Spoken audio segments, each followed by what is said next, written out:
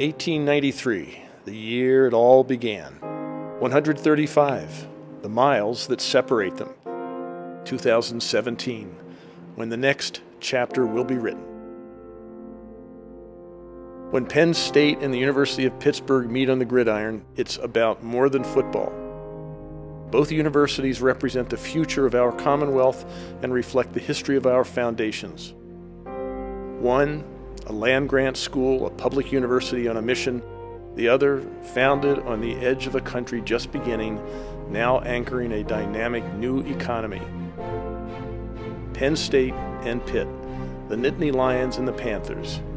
In the spirit of competition and bragging rights, tailgates and clutch plays, college friends and family traditions, leave it all on the field. Pennsylvania will be watching, and we will be so proud.